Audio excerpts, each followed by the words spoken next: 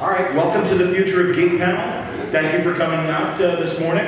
My name is Siuntres. I host the Word Balloon podcast. All of these people have been on my podcast because they are incredibly smart and are excellent analysts of the things we consume and of us as well. What do we like? You know, I mean, really, when you think about it, 40 years ago, we might have been talking about CBs and Farrah Fawcett posters and things like that. I think 20 years ago, we would have been talking about variant covers and the exploding direct market of comic books. 10 years ago, worried about where things are going and seeing DC and Marvel's numbers plummeting, and are they going to, you know, how are they going to be able to hang on? 5 years ago, are you going to want to read digital comics on your smartphone and on a screen this big? The geek market is ever changing, and really we're in flux right now, and that's why it's really great to have these people on this panel. To my left, we've got Rob Salkowitz, the author of Comic-Con and the Business of Pop Culture, and also a columnist for ICB2 and business analyst. Rob Salkowitz, everybody. Next to Rob, Heidi MacDonald, the blog The Beat. She's the creator, editor-in-chief, and major contributor, or main contributor to The Beat, and also a Publishers Weekly, both online and the podcast Publishers Weekly, more to come. PW Comics, more to come. Heidi MacDonald. And last but not least, Tim Beyers of the Motley Fool, the financial analyst site. Tim is a guy that analyzes what the studios are doing and the publishers, and does amazing analysis work of the geek market. Tim Beyers.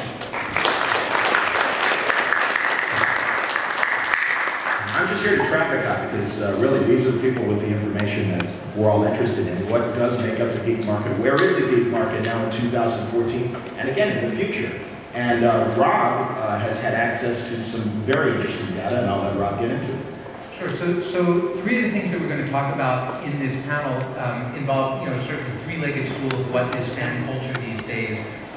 There's the entertainment industry, there's the publishing industry, what's going on, and who's buying the media itself. But then there's this whole idea of fandom conventions and fandom events. And I would say of all of these things, the emergence of fandom events as a huge driving force in what's going on in fandom at large was the hardest thing to predict, I think, a couple of years ago. Because, we would have this event, San Diego Comic-Con, which was the center of gravity where all of this crazy stuff was happening. But now what we're seeing is that practically every weekend of the year, we're getting a show that's selling out its capacity, is getting 40, 50, 60,000 people. When I started coming to San Diego Comic-Con in 1997, it was about 40,000 people, and it was the biggest show I had ever seen. And now it's going to be, 40,000 might not even be the biggest show that week. So that's really interesting. And in the last 6 months or so, I've been doing some business with Eventbrite, the online ticketing platform, and they do all kinds of events. How many people here have used Eventbrite?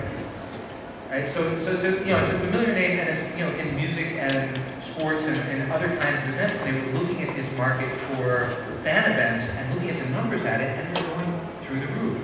Triple-digit year-over-year increases in the last 3 to 4 years, outperforming just about every events category that they measured. And in fact, at the end of last year, they did a market sizing survey of 1,000 different fandom events around the country, and determined from that this is in video games and comics and anime and specialty fandoms, things like that. And they determined that in gross ticket sales alone, that this is approximately a $600 million market in North America. Just for context, the entire comics publishing industry, ICB2 just came out with market sizing for that. It was about $875 for publishing all up. That's trade, periodicals, and digital. And the graphic novel industry was about $600 million, probably about 3 years ago. So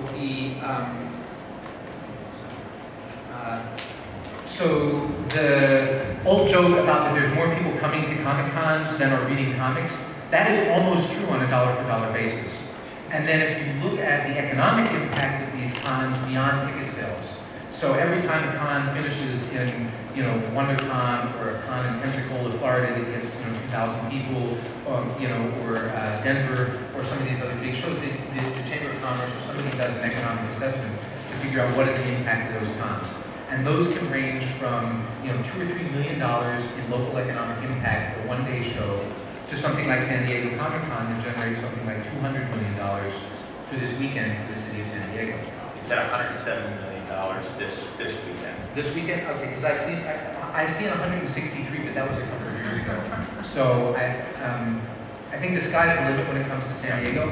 So if you take a multiple of like gross ticket sales and attendance, and a conservative multiple would be like 5 or 6 times. Well, if it's a $600 million ticket business, this is probably a $5 to $7 billion economic opportunity just in conventions. So with all of this going on, we wanted to find out who's coming to conventions, who are all of these people, where did all of these people come from, and then also to find some data, because the panel is all about data, and I know Heidi has some really good stuff from. Yeah, we also went and I wish we could show it to you, but we're talking about it. We also actually I didn't do it. One of my colleagues named Brent Schenker, who actually does political demographic studies. So he went on Facebook and he looked at the numbers. And I mean, what Rob's talking about is like the numbers growing. And I'm sure that Tim will talk about that too in terms of financials. But what Brett really did with his research was just show that, on Facebook, millions, like 24 million people were liking terms that had to do with comics. Now that doesn't mean they all bought comics. But that means they were comics aware. I mean, it's a pretty big universe. And I'm sure also that the demographic makeup is changing very, very quickly. And I mean, I am a 30-year veteran of Comic-Con. This is my 30th Comic-Con. And when I came, I will be honest, there were not very many people like me in that I went to the ladies' room. And so, now the statistics that we have show that it's almost 50-50. And now that's true because there's such a long line for the ladies' room. So, and I mean, honestly, I was kind of shocked yesterday. I was like, wow, don't wait till the last minute. But, this is a huge, change in, and not just cons, but I mean how entertainment companies are thinking. I mean, when I went to the DC booth yesterday, they actually had a, set up for the clothes that they sell at Hot Topic for female fans. And they had a display of some of the women's clothing there, and I mean, which is kind of unheard of at the DC booth. Normally it is boy things for boys. So, I mean, and other things, Lady 4 and so many other demographic things that are happening are just, I don't even know. It's a tidal wave, and I don't even know where this is going. And anybody with 2 eyes who's been watching this space for the last couple of years can see this happening. And yet, when you walk the floor, one of the reasons that we wanted to collect this data is, I work in marketing, and there's a term called big data that's going around in marketing right now about the way that they're collecting all this stuff. And people say, oh, big data is creepy. You know what's creepier than big data? Big ignorance. And there's a ton of ignorance around what's going on here because people say, oh, okay, women are coming to cons, but they're just here for cosplay and they're not spending money. Or they're not fans of the same stuff that we're fans of. Or little girls don't buy toys the same way that boys do, and stuff like that. These are myths that have circulated that undermine the obviousness of the demographic shift. And it's like it's a last line of defense for the old culture. And that we need better data to... And now we have it. Yeah. Technology. Thank God. Let's see, are we going to the slideshow? And while we're buffering, you were saying, we were talking at the Image Expo, and you were telling me about her universe and the opportunity that they have shown that the women's market for geek merchandise is much bigger than any of these licensed stores. Oh, yeah. And I mean, I think it took companies like Black Milk and her universe to really, and which are women-driven companies, to get in there and show that there was a market for this, and through their products. But I mean, now it's like when you go to the mall, everywhere. I mean, I don't know if it's just for Comic-Con or whatever, but I mean, H&M has Batman tights, and every single store has this geek merchandise for women, and I mean, it's universal. So. there you go. See, look how that we did it. So that was Comic-Con, then this is Comic-Con now. As we all know, Comic-Con has become this massive phenomenon. I'm sorry. Should have been playing while it's happening. It's going to take a little while. It's an awesome background. Isn't it though? In any case, so the data not only proved out some of this gender stuff, it also, there were some very interesting things about the changing shape of fandom.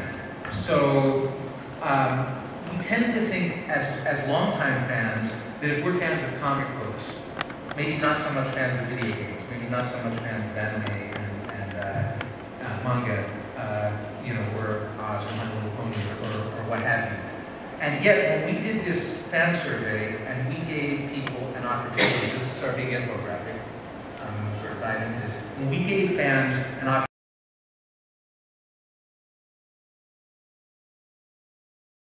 webcomics and manga. So we gave people a pretty wide range of stuff to say, I'm a super fan of this, I buy this stuff, I know all about it, versus I'm kind of into it versus not into it. Our survey respondents identified as superfans of at least 3 categories of language.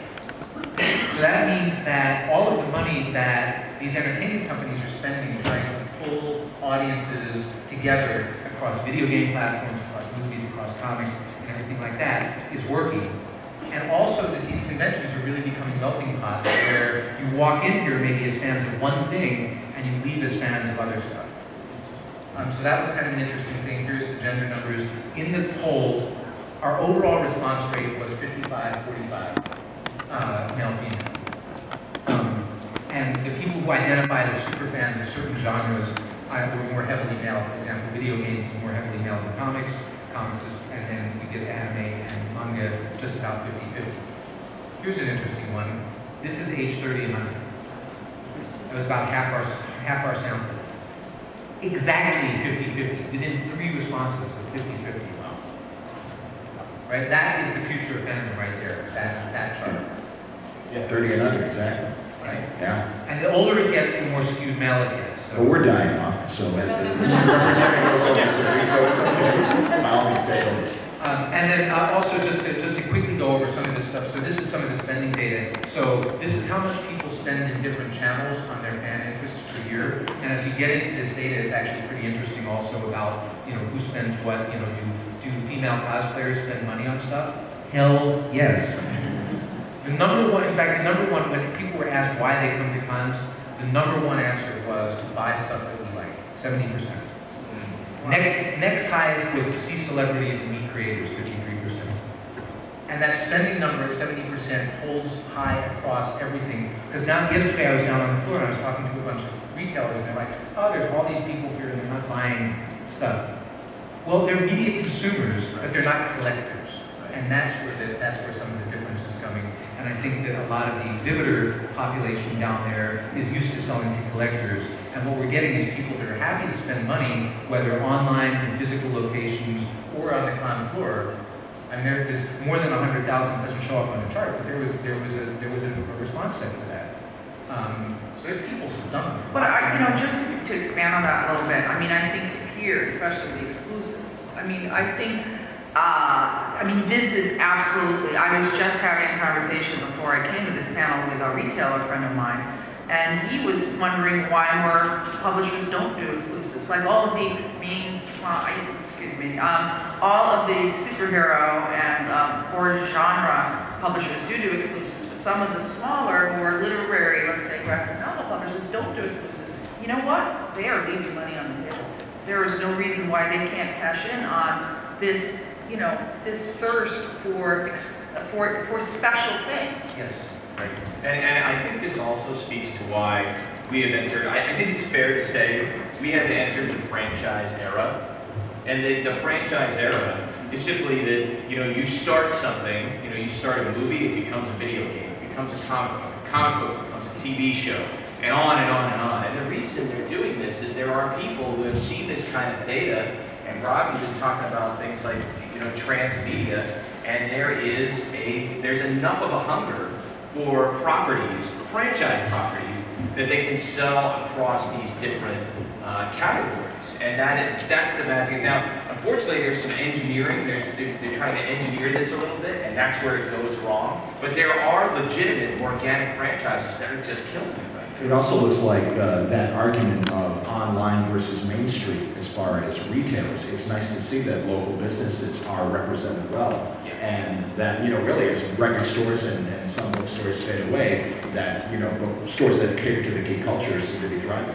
Yeah, and the message here is that, like for the exhibitors, the people that come to these cons to set up shop, the people walking the aisles are your customers. They will come to your store after the con is done, they'll spend money at your booth, and then they'll go to your website and buy some more stuff. So, and again, it's once you cut these numbers up, under 30, over 30, video gamers versus comic collectors, or that sort of thing, a lot of these spending patterns are the same. Obviously, the higher the income, the more the spend. But going to Tim's point, one of the big things that's been driving con culture is this convergence of media. And so one of the things that we surveyed in this is who are the people that will come to the opening day weekend? 25% con attendees always come to the opening weekend for something that they're interested in. They'll pay extra for IMAX, for 3D, so that studios that are marketing, they're spending money to market to people, to get people in. These are the people buying the expensive tickets that are making that return on marketing investment pay off the highest.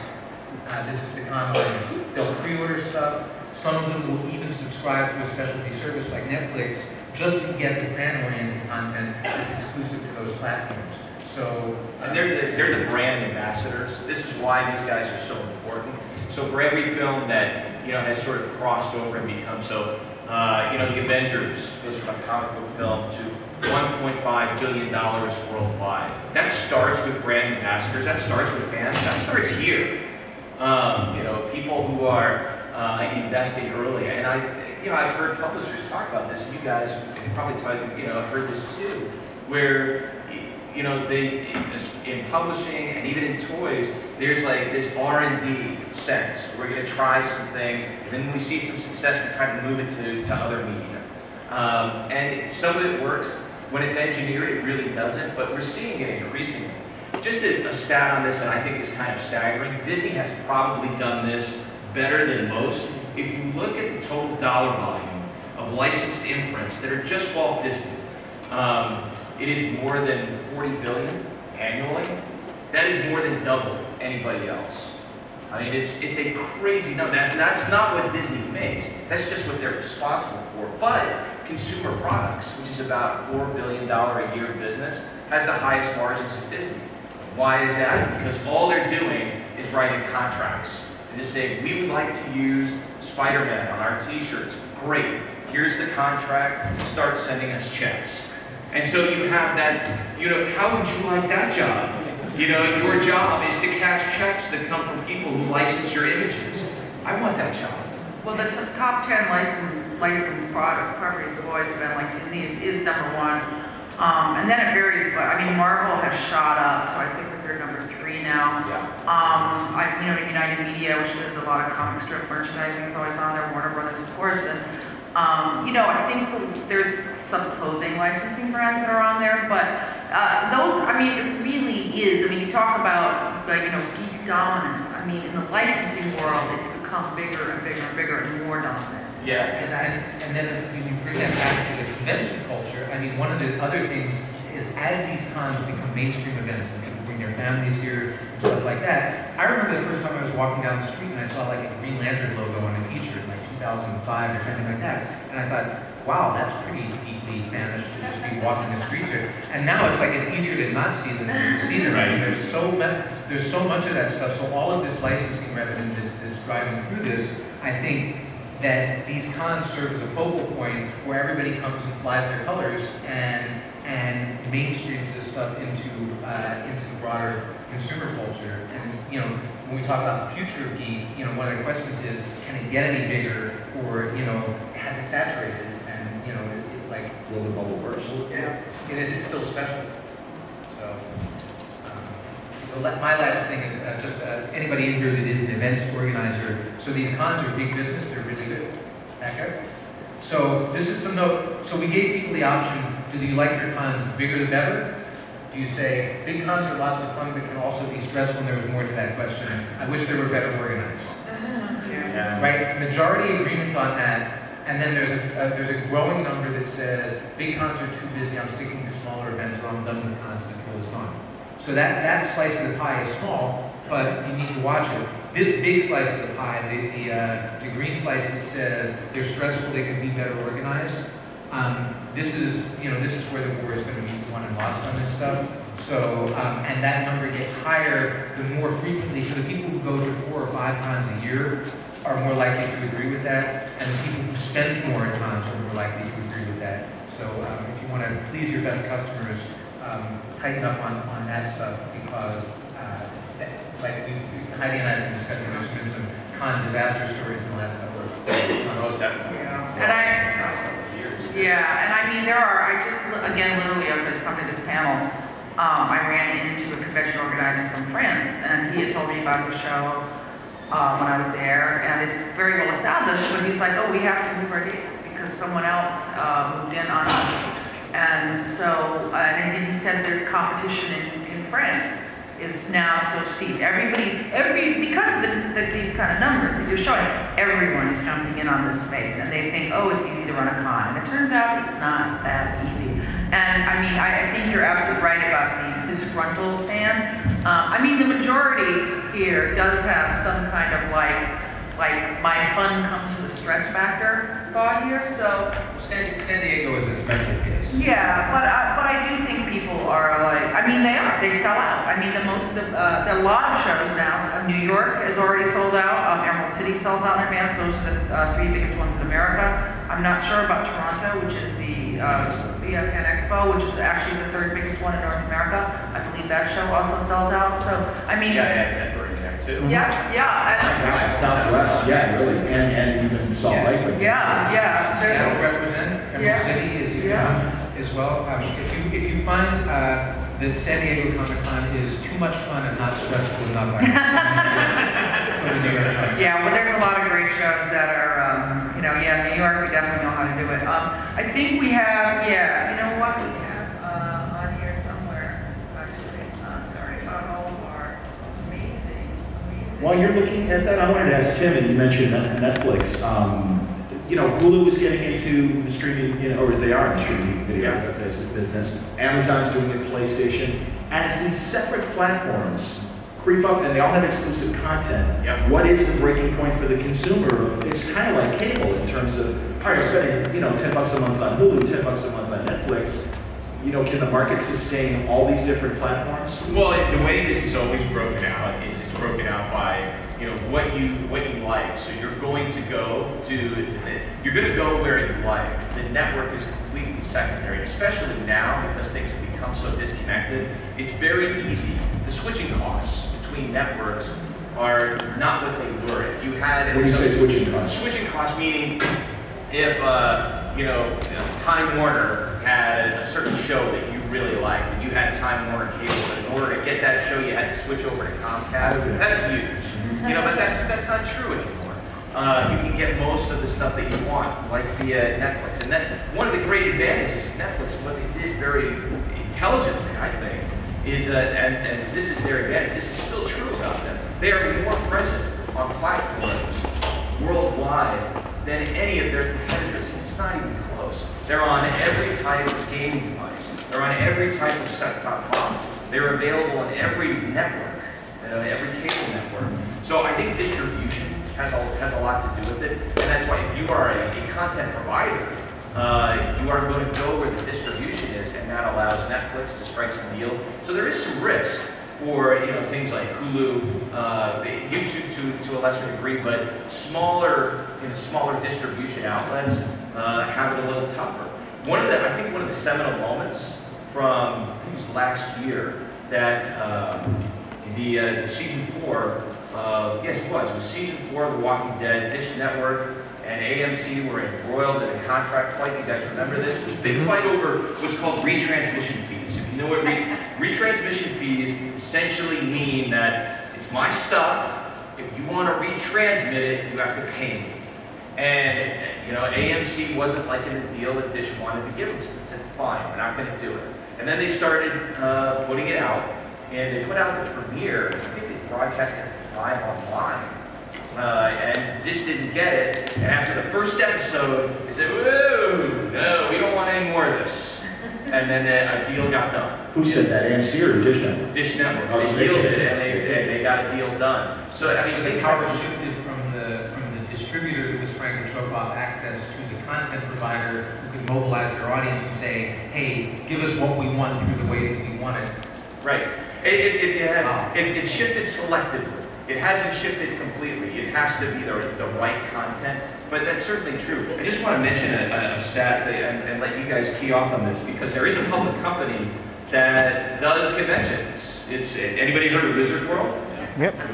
So Wizard World is a public company. It's a penny stock. If anybody is really interested in this, the ticker is WIZD. And you can look this up yourself, because you can look up any public company, you can look up all the data you want at the SEC Edgar database. And if anybody doesn't know what that is, you can find me on Motley Fool on Twitter, and I will happily show you how to do it.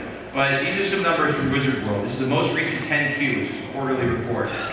So 5.2 million in overall convention revenue. That's up from 1.8 million year over year, more than triple. So operating income, 692.2 million versus 126.1 million. So up 5x, over 5x. So not only are conventions bringing in more revenue, but they are more of it is flowing to the bottom line. They're getting some leverage out of it, which explains why Wizard World is going to 22 shows next year. 22 shows in 2015. So yeah. This is very big business. And there was a lot of pushback against that because of some of the markets they're going in, as I was just saying with the French situation, where, you know, there are, I have a category on my blog called Con Wars, and I hate to say it, I mean, there was a period where it was very intense, and then there was a period of great peacefulness in the universe, and I hate to say it, but we are going to see a lot more Con Wars. There's going to be a lot more competition, and some people will do things that are unpleasant, and they're going to be, I think, that's where it's not a reality show. I hope not, but that might be incredible. I'm going to throw up some. Con Wars. I'm just going to throw up some kind of raw data so people can see it. These are not my statistics. I am not a statistician. So again, Brent Schenker did these from graphicpolicy.com, but I think they do. He does like Facebook research, and Facebook, if you may think it was made to share photos of your niece, but it really was created to be a marketing tool for advertisers. So it's very accurate, and it's very sophisticated in how they give you their marketing demographics, which is how he went in there. And so he's been doing this for over a year, and he has, he tracks how the terms change, but it's become more accurate here. And so, just what he says with DC and Marvel, we're going to compare 2013 and 2014. So the numbers in 2013 are a global statistic. In 2014, he was able to make it just America, U.S. stats. So these are the 2013 stats, and these are just, these are very broad demographic numbers of people on Facebook. People who like comics terms, people who like DC comics, people who like Marvel, and then people who like indie down the bottom. To me, what is, of course, fascinating about this is the gender issues, because for years there has been no good updated demographic info that talks about the gender breakdown of fandom. And I mean, I can see with your own eyes, if you come to shows, you see the number of women increasing, the lines of the ladies' room are getting longer and longer and longer, but you would still see, DC Comics did a survey a few years ago where it said 7% of their readers were female, and I mean, that just did not pass the eyeball test, And so these numbers, although they're raw, but they give, like with raw statistics, it's within this 60-40 to 50-50. The number is always between 40 to 50%. So it's within 5 points, as they say. So, but you can see that for comics it's 60-40, for DC Comics it's 70-30, for Marvel it's 75-25, but we're seeing like more than 7%. here. And actually for indie comics, it's pretty close. It's again within that 50. So, and here's 24. So actually some of the numbers have dropped, but they're still within that golden range. The one that's really gone up is Marvel, but again, this is U.S. not versus worldwide. You can see Marvel, it's 63, 36. So it's significantly gone up in that. I'd love to see that slice on the age over. Yeah. These are some rough numbers, and I'm not sure you can do age on Facebook, but yeah. Is this just based on likes? I mean, what actual Facebook? These are, Brett is going to explain these on his own site and on my site, so we'll explain them a little bit more. I am throwing them up just as rough, but he has a bunch of terms. It's not comics, as in, oh, I like BCK. He has a bunch of search terms that he has that are names of companies, characters, terms that he considers valid that refer to comics. And then it is literally likes, okay? So we had so much pushback as soon as we introduced these numbers, because, I'm a little snarky. I mean, and these guys are a lot better with numbers than I am, but I'm like, oh, a sample of 24 million people. I mean, there's got to be a really high, variance in that. So,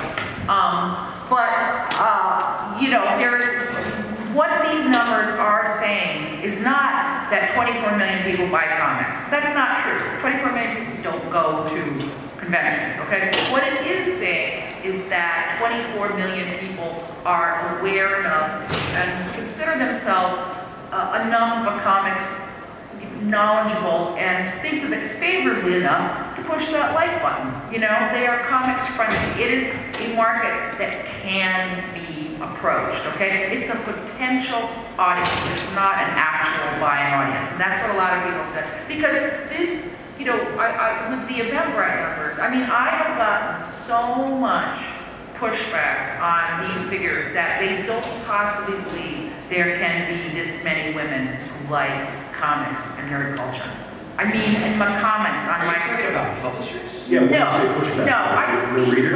like readers, and like fans, and like other people who I'm probably guessing are older fans who feel that somehow threatened by this idea. That's insane. It is insane. It is insane. But I will tell you that some of these older fans may still be in positions of power at certain companies. And so this is why numbers like Rob's numbers, like the Eventbrite numbers, the research that Brett is doing is so important. And because this is, I feel open the floodgates. I feel like this number, something happened because it changed quickly. Well, I mean, the smart publishers, IDW and Boom, and I was talking about IDW last week. On Saturdays, I go into my comic store, and it is full of little girls going to buy their My Little Pony. Absolutely. Right? Little girls in a comic store buying comic books from a publisher is like, in 2014, this is like a revolutionary idea. This market has not been properly served by U.S. publishers in like 35 years, and it's not DC and Marvel that's doing it, it's IDW, it's Boom. So the money spends, it's just who's going to be smart enough to get in there. Isn't part of that, though, because the focus for DC and Marvel, and more importantly, Warner and Disney, the TV and movies and comics really are part of research and development, where are comics placed in those two companies these days? Tim, you should answer this more depth, but just one line. It's like Disney bought Marvel to go to boys. Right. That's right. And that's exactly, and it's been very successful. But, what's so crazy about the idea that the TV and movies are driving, boys, is that it's exactly the opposite. You know what made Captain America the Winter Soldier such a huge hit is because it had a really great female co-lead in Black Widow. There's a huge outcry for, a Black Widow film. There is a huge, if you look at just search data, there's a huge amount of fan interest in a Wonder Woman film. We can't figure out how that isn't getting done when we have, I love Rocket. There is nothing, I can't wait to see the little raccoon with the giant guns blowing people away, Guardians of the Galaxy. Don't get me wrong, but it's amazing to me that there's pushback on a Wonder Woman film when you can put, Rocket Raccoon and Groot on film, and there is a real fan base for it. So it's not a legitimate argument. It's an like Heidi said, it is an observable phenomenon that there are female fans that are spending real money, that are engaging with TV and movies. I don't have as much access to the comics data, but it's absolutely true. So the real test will be tomorrow when we get to see more of what Marvel's movie slate is. There should be, I think most people who observe these companies are expecting that there will at least be Black Panther and Black Widow. And if not, I think somebody needs to ask Kevin Feige why. What are you waiting for? What are you waiting for? I see we're running out of time. I just want to see if there's, let me just, I think this is just quickly, just anybody wants to take a picture of it, just so you can see the difference in the, this is the numbers, how they went down. I'm not going to talk about them, but yeah, let's. And as you're bringing that up, we do want to get some more questions if you have them as well. So. Yeah, we'll tweet these out. And while you're doing that, I will take a question real fast, sir. Real fast. Yeah. So, since 2014 is the year when the internet surpasses other means of communication, and you have things like AI and ideas like virtual reality or holograms, and interact with aliens and monsters, superheroes, whatnot. Do you have anything to say about that? Anything to say about Second Life and some of the ways that, through the internet you can interact with? Yeah, I've been watching this stuff for a long time, since like the Mondo 3000 days in the 1990s, and I just went to E3 last month and did the Oculus Rift demo and the Sony Morpheus demo. This stuff is for real, folks. This is coming, and the experience that you're going to get with this is going to be as revolutionary as the internet itself was.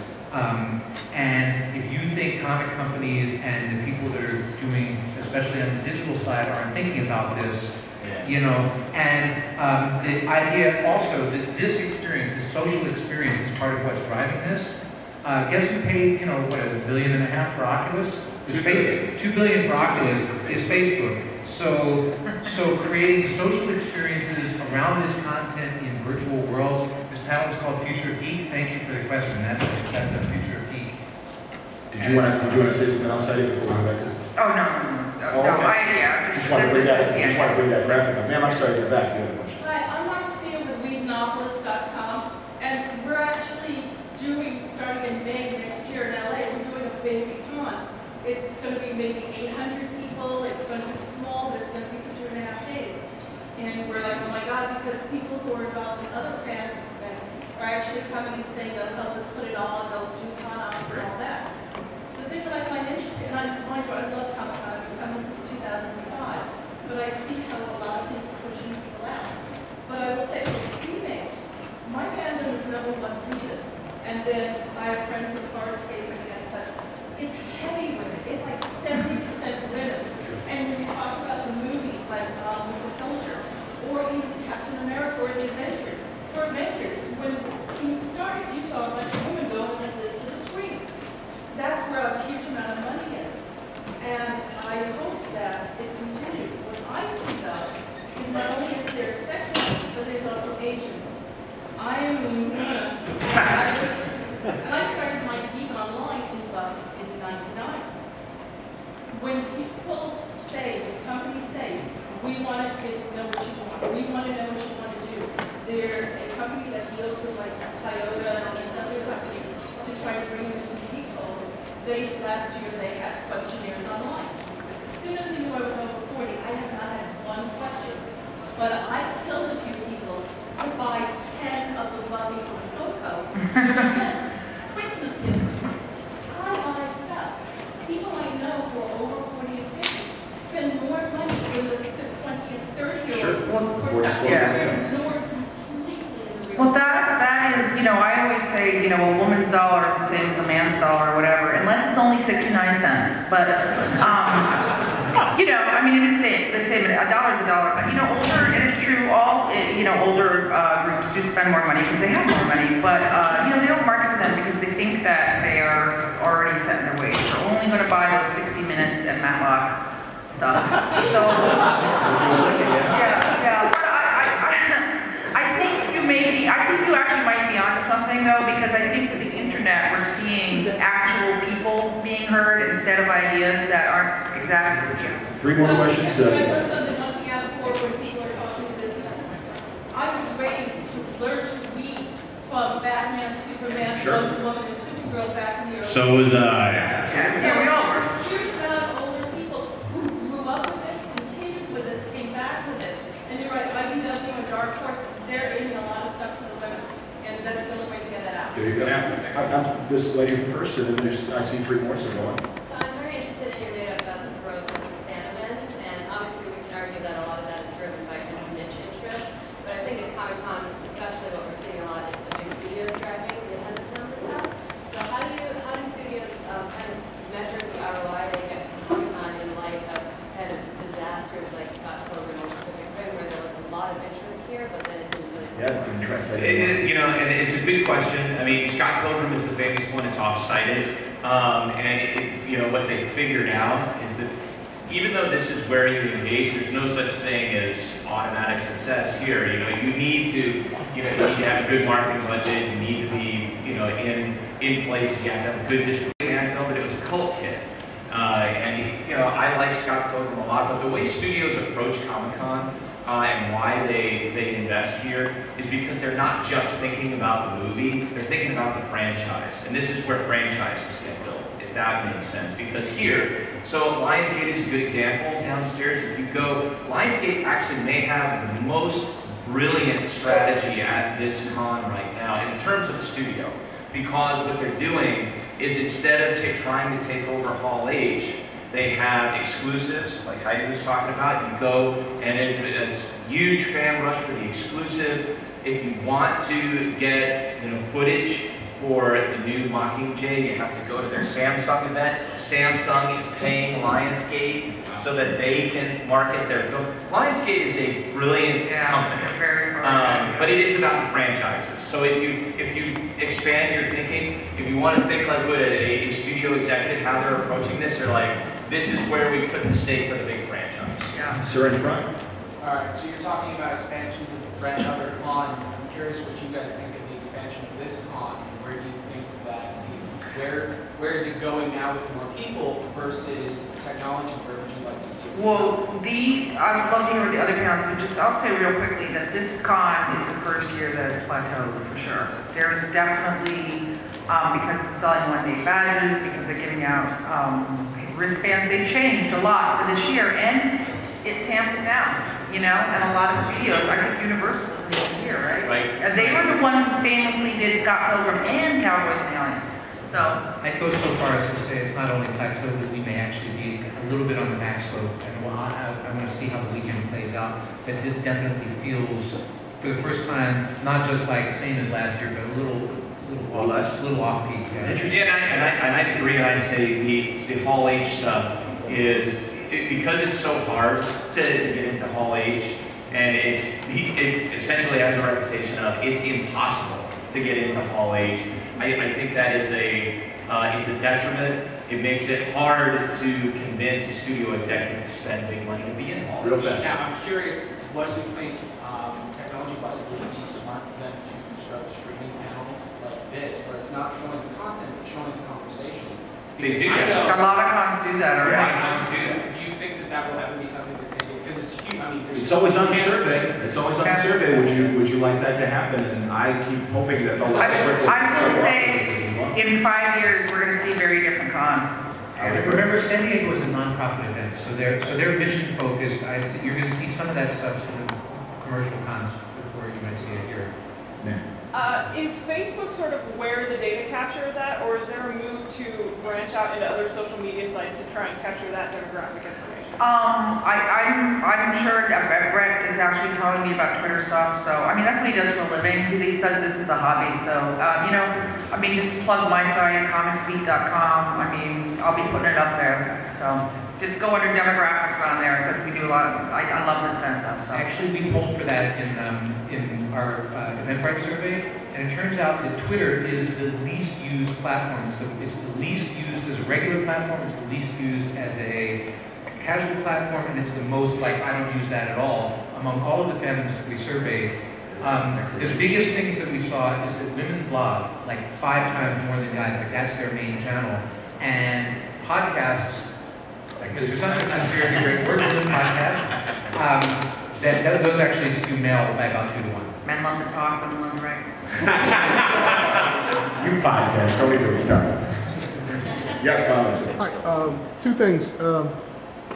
What you said about Winter Soldier, about how the female market drove the movie, I was under the impression that it was just a really well done film and a great story. I saw it 3 times. I love it. There's no doubt that's true. That's good too. Secondly, I mean, does the male dollar matter? Because I hear all this emphasis on trying to get the female dollar, and no offense to anybody, but it seems like anything that's embraced by guys, there's this need to bring women into it, but yet something that's embraced by women, I don't see, you don't see people trying to get men in Twilight, not that we want to get into it, but it just... it's wonderful. It just seems like, to me, it's unbalanced. It's just like, I kind of say let the chips fall. But they've already got our money. I think that's the thing. They've already got our money. And it really is to show that the market can expand in areas that they have, dismissed for decades. And I mean, just to, I know we're out of time, but just to quickly wrap this up, it's like, my whole life I've been told, that women don't read comics. And then I'm like, what is this in my hand? Well, Heidi, you're a weirdo, So I mean, that's what it's really about to me. It's just like saying, you know what, the male dollar's fine. And like, boy, things, Transformers, you could have that. But I know women like it, And there are guy things and there are girl things for sure. But a lot of things that people think are guy things are just people things. Can I add one thing? Oh, the lady, you said something about Black Widow, the movie. I'm wondering how Lucy does this weekend. If Lucy's a really big hit, that'll be Black Widow being in the basket. I mean, they'll definitely make it. I was just going to say, to add to what Heidi just said, if you want to, I don't think the studios are stupid. I think they're intransigent, but I don't think they're stupid. And I think if they want to see this market continue, they want to see it grow. And right now, the way I look at it, I don't have any graphics. Sorry, I didn't bring any slides. So here's my slide. The geek market is this. And it's mostly skewed to historical norms in the geek market, superheroes, the male icons, things like that. It could be this, but you need to be able to reach audiences and give them what they want, so like what women want, what, more diverse characters. And you have to engage it organically. You have to give good creators who love that stuff. You have to give them the license to make it, and then you have to have smart studios to fund it. But by no means is this market tapped, but instead of looking up, instead of having it be vertical growth, it really is horizontal growth. That's a good segue to the, if you want to see this conversation continued, we're going to be next door in room 26. That's what I was about to 25 for the Geeks Branding panel. Heidi and I are both on that panel along with a bunch of other really smart folks who to talk about this very specific issue with marketing branding. Where people talk about it. Thank you for coming.